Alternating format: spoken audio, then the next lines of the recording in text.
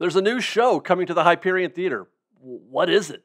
There's news on Reedy Creek, park hopping rules at Disneyland change today, and lots more all coming up next on Fresh Baked.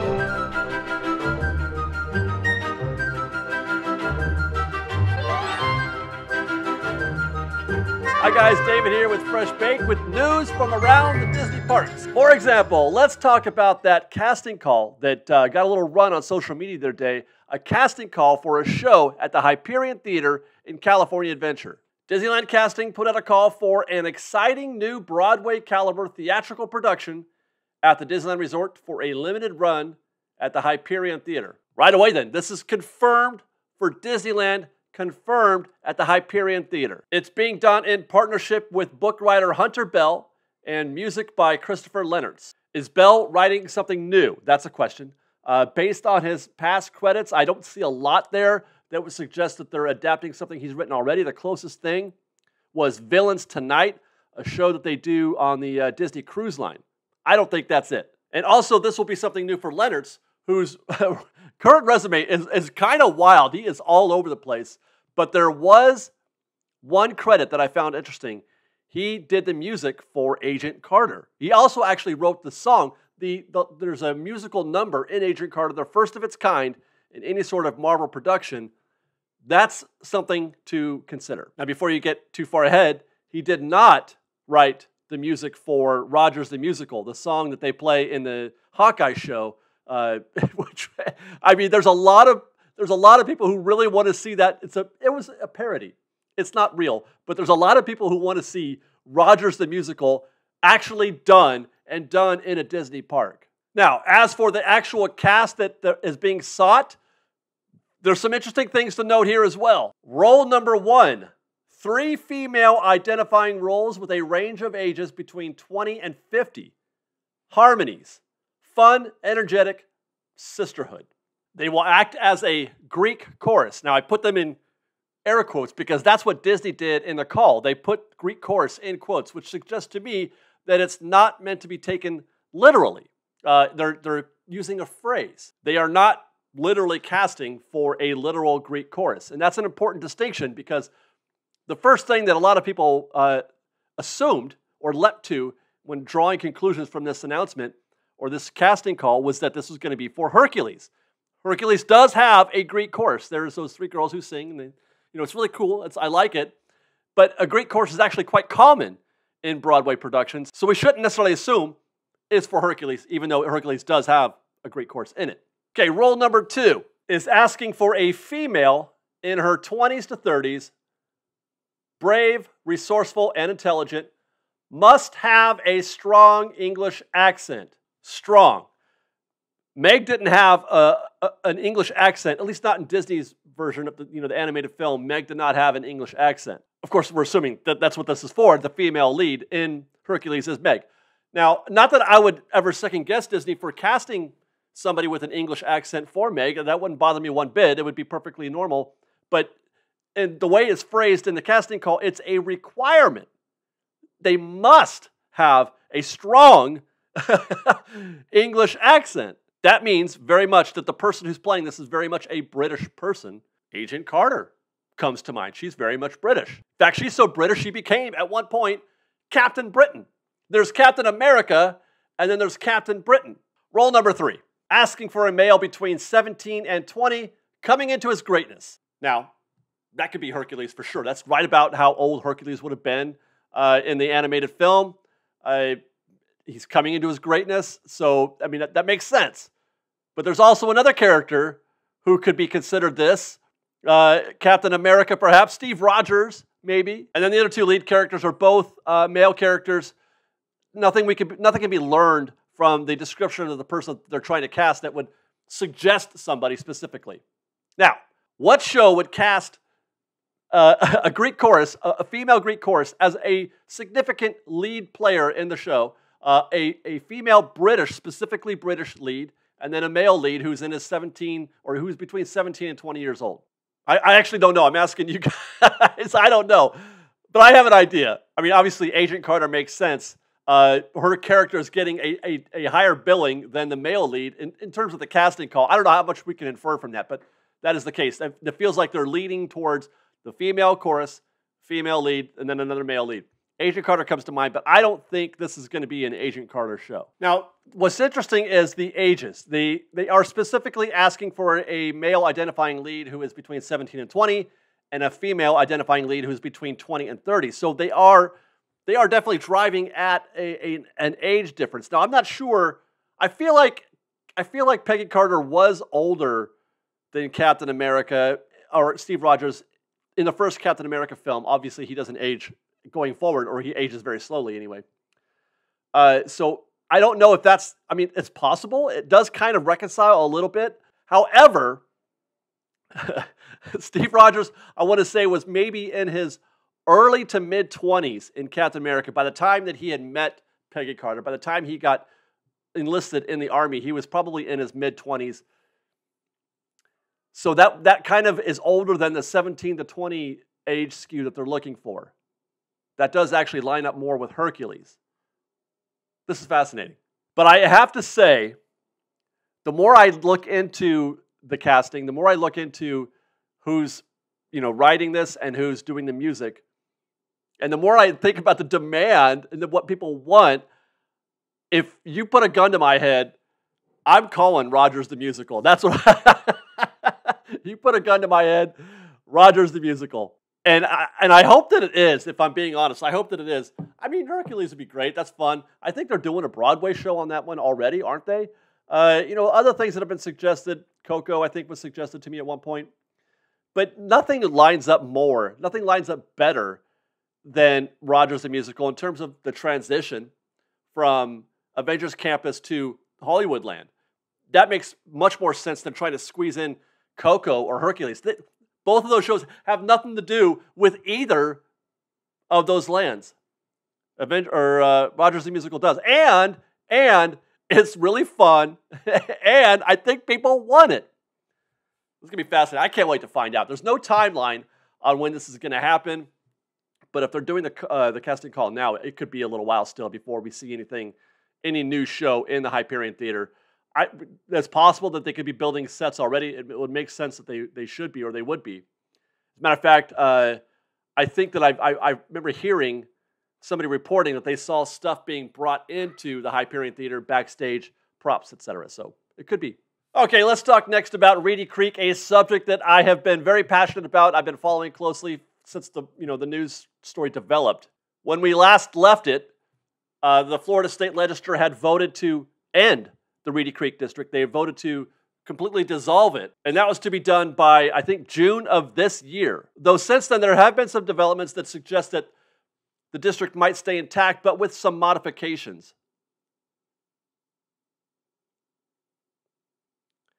Then late last week, Governor Ron DeSantis said that they're going to call a special session for Monday, this coming Monday. And in that special session, they would discuss the possibility of the state of Florida taking over the Reedy Creek District. So hearing that, though that the status of Reedy Creek is certainly better today than it was when we first got, when this news story first developed, I still am uneasy about its future. Now, a quick primer on Reedy Creek. This is a special district that was set up by the state of Florida way back in the 50s, or before that even, I think, that allowed for that area to be developed quickly and without government interference. That area, Reedy Creek, is basically what we know today as Walt Disney World. And the Disney company essentially runs it. That means they are responsible for all of the infrastructure, fire, police, highways, roads, but it also means that they are free to do basically whatever they want. They can build whenever they want,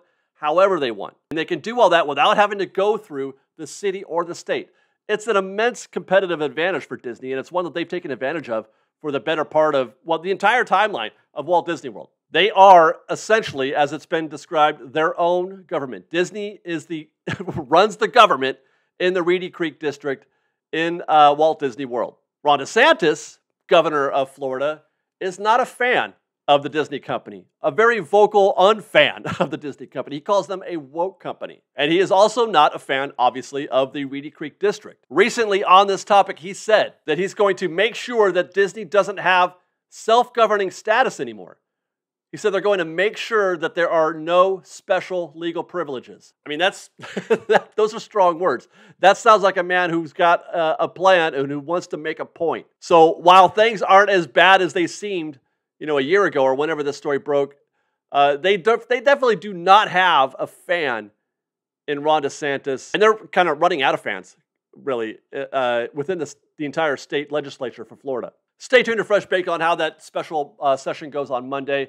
I'm hoping that we learn something. I hope we get to see a little bit of the future for Reedy Creek and for Walt Disney World. In the meantime, let's talk about park hopping. If you have a park hopper or a Magic Key, when you make your reservation, you have to choose a starting park. And then you have to stay there until at least 1 p.m. And at 1 p.m., you can hop over to the other park. This system, this park hopping rule, is a byproduct of the reservation system. If you have a reservation system, then you have to have some kind of park hopping rule. If you don't have a reservation system, you wouldn't need a park hopping rule at all. You could just go to whatever park you feel like anytime. The reservation system sucks, so too does the park hopping rule. But as of today, as of right now, Disney has relaxed that rule just a little bit. Rather than 1 p.m., as of today, you can park hop at 11 a.m. at the Disneyland Resort. Now, this is good news specifically for those guests who they want to go to Disneyland, but there were no Disneyland as a starting park reservations available. There was only a DCA starting park reservation available. So now you go to DCA and then you can jump over to Disneyland at 11 a.m. Not only is it an extra 2 hours, but in some cases, I would imagine that there's a percentage of guests who don't even get to the park until 11 a.m. It's as if there is no park hopping rule, that they just go to Disneyland when they get there at 11 a.m. Now, I get that it's a small thing. It's just 2 hours, and the rule still does exist. But this is a very nice indicator of Disney perhaps softening their position on the reservation system, irrespective of the actual park hopping rule. What this is really about is the reservation system.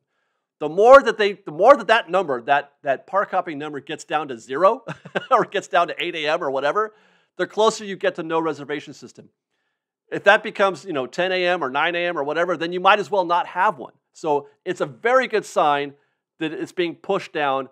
That gets us closer to no reservation system. Another indicator of Disney's changing attitudes towards this is the fact that this is already happening over at Walt Disney World. If you have an annual pass, you don't even need a reservation. If you go to the park during the week and after 2 p.m., go to Magic Kingdom at 2 o'clock on a Tuesday, and you can just walk in, no reservation required at all. That sounds fun. That sounds great. Thank you. And if you want another indicator, we got one more. Club 33. They don't need reservations at all anymore. Club 33 can show up whenever they want. So each one of these is a small little chip on the wall that's eventually, I feel like in this direction, it's eventually going to break. This wall will break. So I wasn't very confident about the reservation system ending anytime soon. These three things add up to a definite trend, momentum towards that. Okay, a couple more stories that I want to run by you. You may recall, I would say maybe a month or two ago, I predicted that Disney was going to start doing some things. They were going to start monetizing things that weren't monetized before, things that were just extra benefits for certain guests. For example, Magic Morning. Certain guests can have access to the park before all the regular paying guests. If the regular paying guests get in at 8 o'clock, Magic Morning guests who have that experience, who have that early entry pass, get in at 7:30. Presently, this is reserved for only those guests who are staying at a resort hotel, Grand Californian, Disneyland Hotel, Pixar Place Hotel. And it's for just a half an hour. Now, I had predicted before that Magic Morning was the kind of thing that Disney would eventually try to sell a la carte to any guest. Now, they're not doing it. That's not the story that I'm telling now. They're not doing it, not yet. But Universal Studios in Hollywood is. In a couple of weeks, Super Nintendo World will be open to the public, and Universal is offering guests the opportunity to buy an extra hour before the park opens for $20. Now, that hour is limited. It's only to Super Nintendo World, not the entire park, just Super Nintendo World. And then when you're done, hopefully before 11 a.m., that's the whole point of this, you can also get express access to the backlot tram tour as an added bonus. You have to do that before 11 a.m. So that's a little perk they've thrown in there. They're expecting a lot of demand from Mario Town. I am too. The place is beautiful. I love it. But while we observe how this land does, coming, February 17th is when it opens, we can also now observe to see if this is the kind of thing, paying for Magic Morning is something that guests are into. Are you interested in paying $20 for an extra hour at Super Nintendo World? You know what? Even better than the extra hour. That's not even why I'd pay. I'd pay $20 perhaps for the chance to be in the land when it's not completely bonkers, crazy full of people, and you can do whatever you want for it. I mean, imagine what you could get done in an hour. But having said that, there is just the one ride.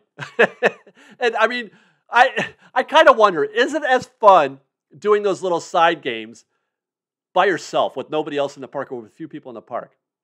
And you're just sitting there spamming the mystery block with your wand or with your power-up band. Like there's a part, I feel like part of that enjoyment is being there with the crowd. But I mean, I'm crazy that way. That seems like a pretty cool opportunity, a possibility, an option for some guests. Now, is that something that you would be willing to pay for at Disneyland? Keep in mind, Universal is selling theirs for just the one land. What would Disney sell theirs for? Now, the whole park isn't open at Disneyland either. When it's Magic Morning, early entry, whatever they call it, it's just Tomorrowland and just Fantasyland.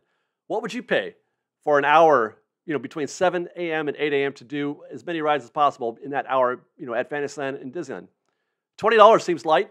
I wonder, let us know in the comments, guys. I would like to hear if you're interested in that and what your price point would be. But I do think that this is something that's destined for the near future. Will Disneyland follow Universal's lead? But that would be a switch, huh? Okay, finally, we've got some news for you, some details for those fans of the Run Disney events. New details have been revealed for the event that's coming up that's scheduled for January of 2024. There will be a 5K, a 10K, a half marathon, a kids race, and even a little yoga. All are set for January 11th through January 14th in 2024. Registration for the Disneyland yoga session begins this February 14th at 7 a.m. Pacific, so about a year in advance. The cost is $108.99. The 5K will begin registering on February 7th. That's just a couple days from now, with fees ranging from $108.99 to $118.99. Registration for the 10K begins February 7th at 7 a.m. with fees ranging from $148.99 to $159. And the kids race registration, that begins February 14th with a cost of $35. The half marathon, set for January 14th, will take reservations on February 7th with fees ranging from $234.99 to $244.99. And then the Dumbo Double Dare, where guests compete in both the 10K and the half marathon. Its registration begins February 14th at a fee of $389, or you can wait until July 18th to register with a fee of $409. There will also be virtual races with registration beginning on February 17th for those events as well. And that's it for the news this week, guys. Stay tuned to Fresh Baked for more updates from within the park, construction updates. We're going to be working on that next. Stay tuned for that. And then follow us on Instagram at _FreshBaked, on Twitter at Fresh Baked Disney, that's fresh with no E, and on TikTok at Fresh Baked Disney. And if you like our show and want to show your support, please do consider joining our Patreon campaign at patreon.com/freshbaked. Otherwise, thanks again for watching, everybody. We love you. Be safe out there. Be kind to one another. Fresh Baked.